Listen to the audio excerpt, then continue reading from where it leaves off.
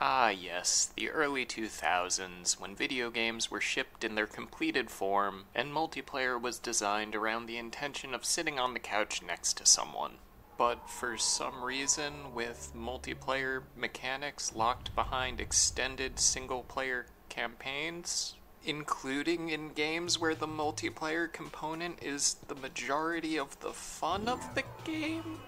Weird flex by the developers, but we have a solution for that today. Welcome to Godzilla Destroy All Monsters Melee. Yes, the other Melee. A kaiju beat-em-up where up to 4 people can duke it out, at least if you've completed the campaign before. Now, the strictly multiplayer modes do require an extra controller plugged in order to be accessed. However, in the modes that require 4 people, the AI just takes over. You can play with 2 people. Adventure mode is the campaign, and you may notice that there are only 3 monsters to choose from at the moment. So out of the box, you need to beat the campaign at least once in order for your 3rd friend to join you. And in order to unlock all of the monsters in the roster, you do need to beat the game with every other monster.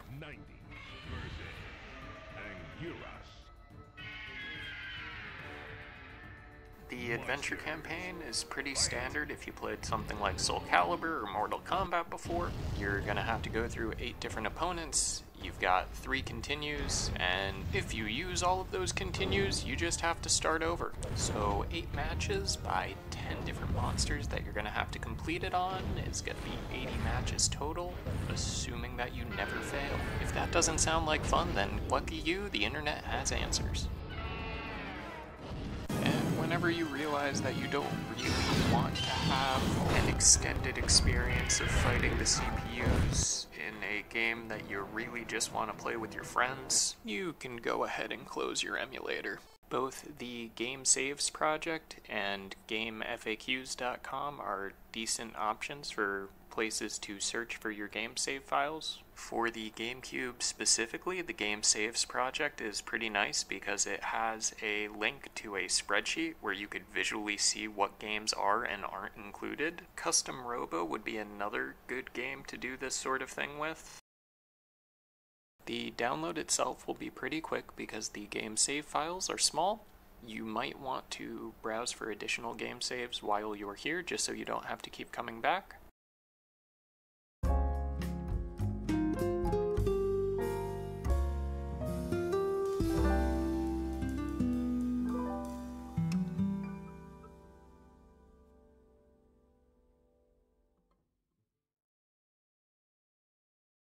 Once you have the download, you can move it directly into wherever you are managing your Dolphin files from. I am currently using the default directory-driven memory card rather than a raw virtual memory card file. Once the save file is wherever you keep your game saves, you could boot your game again.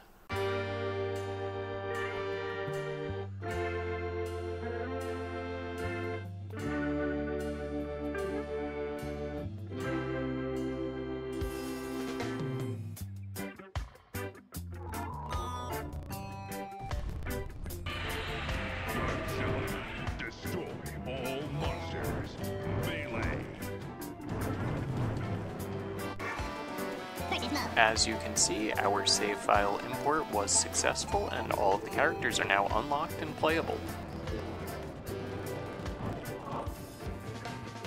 Adventure mode.